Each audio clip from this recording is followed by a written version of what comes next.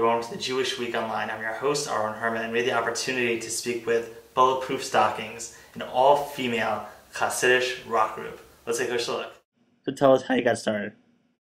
I started writing music in April 2011, around Pesach time. I had just gotten divorced, and I unexpectedly started getting music in my head and just started writing it down. I'd been into music since the beginning of time, and I'd been playing music and singing, but I had never been writing, and I had definitely not been performing, or playing original music. So I started playing music, I started writing music, and I had been doing that for a few months, and I decided that I wanted to create an all-female band. I realized that people were really responding to the music, and people were excited about it. It was something that they had never heard before. It has a somewhat not a secular sound, but a more easily accessible sound that's accessible to not just the Frum community per se.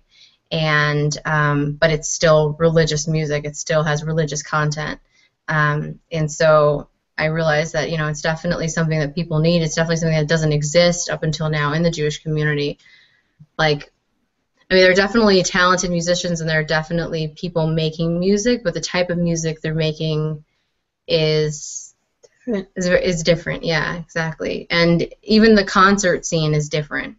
Concerts are generally mixed but separated at the same time. There's usually men and women there, but there's a mechitza, and the men are on one side rocking out, jumping up and down, acting crazy, and the women are on the other side just kind of shimmying uncomfortably, like, can I move? I don't think I can. Can I sing out loud? Probably not. There are enough women here that my voice will be muted in the crowd, but I don't know. It's not really done, But there aren't really women-only concerts. There aren't places, or if there are, it's definitely a different style. It's more singer-songwriter, more folk. It's more sit-down concerts. I had never been to an all-girl concert where anybody was jumping up and down and rocking out.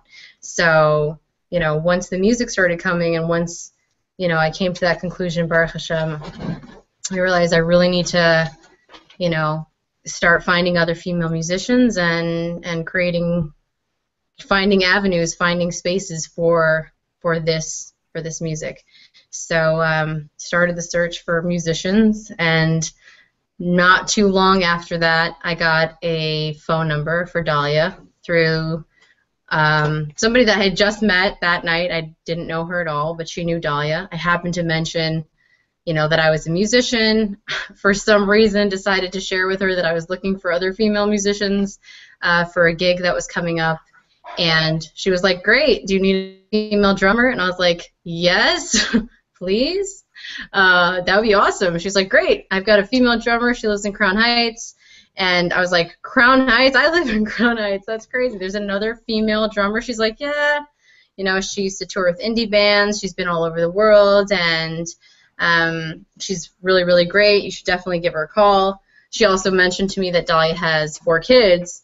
So I was super excited, but I was also like, what are the odds that I'm going to call this woman up and she's going to be available enough and interested to start a band or join a band with a 25-year-old girl who has hardly any performing experience?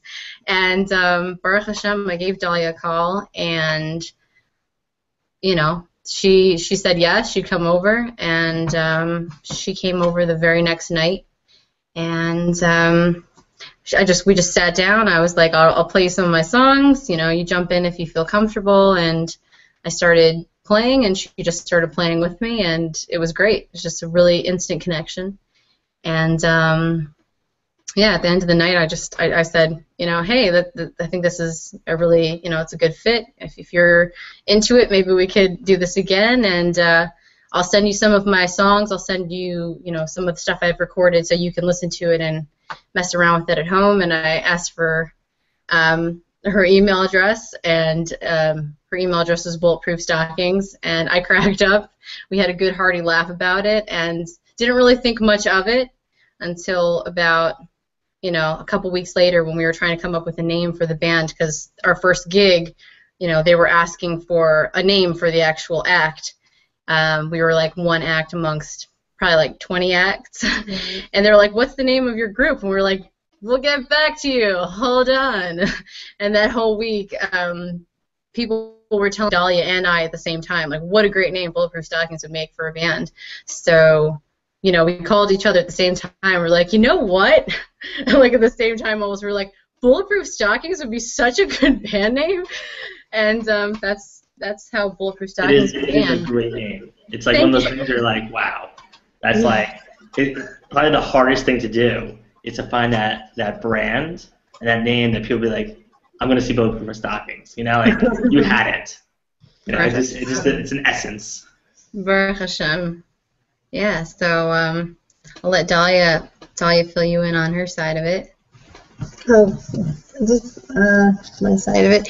I played drums and was in rock bands and toured and did all that fun rock and roll stuff, and then I just started wanting to feed the spiritual parts of me, so I kind of left it all behind, and my husband was very supportive of me playing, and he actually got me a brand new drum set because I had left mine on the East Coast. We moved to LA, and I would play with him. He was a musician, and people would ask me to start stuff for women, but I for the life of me couldn't find women who could play, wanted to play, who I related to, whatever. Anyways, I moved to Crown Heights right after my husband passed away, and I just wanted a fresh, clean slate for me and my kids. And, within a very short time, I get this phone call. My drums were zipped up in a closet, and I didn't think anything was going to happen, except a dust collection was going to happen. But whatever, so Perl called me, and for whatever reason, I was like, decided to go check it out. It was really crazy. Like like all of a sudden I was getting all these calls. Like I just moved there, and like from this one night that happened, I was like playing at somebody's house, and from that one night I was getting all these calls. But like Perl's, I went for that one, and Hashem, we both got real lucky. It was like super. I think finding the right chemistry between band members is critical, and find that the synergy comes out in your music. How does your Jewishness play into the songs that you create? How does our Jewishness play into the songs that we create? I mean, the whole context of it. There's the lyrics, and there's the whole way that we're choosing to pursue music. Within the context of our Hasidic, meaning that the whole not playing for men thing. I don't know if you heard about that, but so yeah, I don't know. It plays in on many levels. I don't know. I mean, the lyrics are all based on Torah and Hasidus in terms of conceptually. I like to write in a way that's open to interpretation for sure, because it's not that I'm specifically trying to write in a way that to some people might seem cryptic, or why don't you just say what you mean? You're talking about Mashiach, just say it like that. For me, I've never really related to music like that. I like to think deeper about it. I love Bob Dylan. I love Radiohead. I love people who can write lyrics that don't necessarily tell you what to think. It's like, here, this is the art, and you do with it what you will. And so that's just naturally how it comes out. But Baruch Hashem, I mean, I think that if you have a background in Torah and Hasidus specifically, especially, it's much more clear what the lyrics are about, and even still there are many layers to what the lyrics are, and there's so many different levels. I'm constantly discovering more levels to what the lyrics are, like on a daily basis.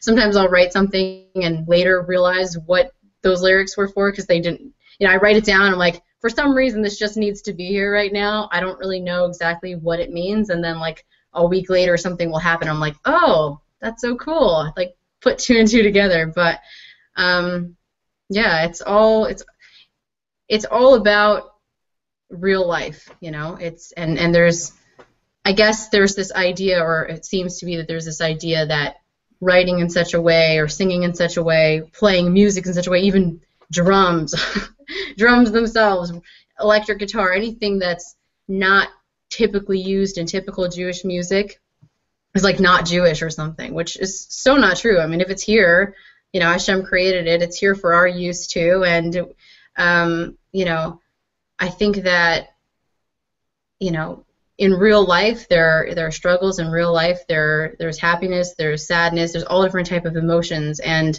you know, to try and express ourselves in the realest way possible is so important. You know, we don't have to be afraid that it's not Jewish, or that it's, I don't know, too out there, too crazy. It's like, that's how life is, you know, and what do we want? We want Mashiach, we want to be close to Hashem, and we should totally pour our hearts out and say it just like that, you know? The great part about your music is that you kind of feel it, like with all your there's like a lot of emotion and power in your songs.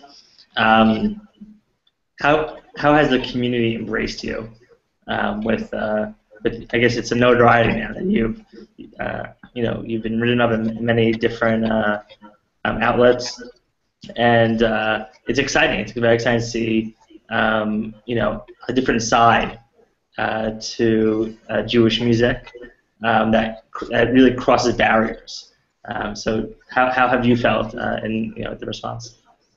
They've been super positive. Like, people are like breathing a sigh of relief. Some of them, you know, it's been a long time since they were able to rock out, you know, and whatever in the context that they want to live in right now. And it's, you know, for whether you're talking about Baal Tshuvas reacting positively, or you know, from birth, you know, who are hearing new sounds. I mean, there's different. There've been different reactions. You know, there's an audience for everything. It's not necessarily gonna jive with everyone, but for the most part, I mean, we've had ladies come up to us and thank us for being examples for their daughters and things like that. So, I still remember posting a poster for one of our first shows, and I think it was our first self-produced show. And this woman stopped me. It was like in Crown Heights on Kingston Avenue, and she was like, "What's that for?" I was like, "Oh, it's for my band. It's an all-girl Hasidic rock band. The show's for ladies only." And she was like, "Finally! Oh my gosh! Can I just thank you? I can't come because I've got kids, and I will not be able to find a babysitter in time. But oh my gosh, where can I find you online?" And I was like, "Yeah, like someone gets it. That's awesome. You know, like that's why we're doing what we're doing. Like." I think that's like so important. Like you know, when you're looking at different communities within you know, Judaism, you know, women and girls, they love to rock out, and giving them an outlet to do that. So you know, having gone to numerous Jewish concerts, you see women jumping and girls like they feel the music, they want to do it, but like for such a Hasidic sect, like there wasn't that outlet so much, and now you're giving that option to really feel the music and love it, and I think that's exciting. You know, it's a new way to express connection to, you're saying, to Hashem and to each other and as a community. Yeah, I mean, we're also definitely, you know, we're also working towards, I mean, we see it as like a global community. It's not necessarily like this wasn't just made just for one, you know, corner of the world. This is really just for sisterhood's sake, you know, like a universal sisterhood where, you know, women of all kinds could come and be women and be cool with it, and, you know, just free to rock out. It's just for women to rock out, you know, in general. So it's definitely, you know, the doors are open, and it's just really about the sisterhood. Yeah, we definitely have both Jewish and non-Jewish women at our concerts, religious, non-religious, all different types, you know, and it's exciting. The more of a variety of audience we see, the more exciting it is, because it's clear that it, you know, it reaches people on more than one level, and it's cool because people can unite that way too, you know. What are your plans for the future? Everything. Everything. World domination. World peace. World peace. There we go. Should do our Miss America like world peace. yeah. Recording, touring, Albums, yeah. You know, playing. Lots of playing, lots of performing. I have lots and lots of concerts, God willing. Is there a venue that you love to play in? Oh goodness, Madison Square Garden. That we'd love to play in. Is that what you said? Yeah. Oh yeah, you know, yeah. The Acropolis? I don't know. You know, we really want to, like, God willing, hopefully, like the music festivals in the summer, find a way to make like women's only tents with like a stage for women bands specifically that only women can come to. It's like it's a little far out there. We gotta like ease people into it, but we definitely see that it's a possibility to do something like that. You know, Lollapalooza, whatever. Yeah, that's why they created the Go-Go and Kickstarter. You know, you don't know. You know, if you dream it, it could happen. Exactly. Yeah, do girl parties all over the world. All right. What does your family think? They're cool with it. Family's very supportive. Yeah. My family is like posting every single thing we post. Like they'll find things before I find it and post it and send it to all their friends. There was a video interview that we did for AOL, and yeah, can I mention AOL on here? Yeah, of course. Okay. Yeah, we did an interview with AOL, and it got over 600,000 views in the first 24 hours. And my parents were like posting it on all their friends' pages saying, please share this, we want it to go viral, exclamation point, exclamation point. But yeah, they're big supporters, big fans, and you know, they're always asking like, what's going on with the music? Are you writing? You know, do you want guitar lessons? Do you want, you know, whatever it is, it's awesome, Baruch Hashem. So I think also because I mean, listen, everybody's gonna have their own take on it, but from my ears, and I think from Perl's also, I think it's a new genre of music. I mean, there's different, you know, there's going to be elements of all kinds of things, and it, you know, definitely fits in the alternative category. But like, you know, there's the whole classical element that comes through, which a lot of people identify with, and there've been like my father, for one, is definitely like classical music, and he loves it. You know, it's like from that perspective. And there was another person who just liked our page, and the only people he had as far as like likes were Bach, Mozart, you know, just I see that. Yeah, it was like all classical, and then Bulletproof Stockings. You know, so it's like there's that, and then there's like the whole Hasidic influx of, you know, nigunim and like those kinds of melodies. So and then of course it's rock.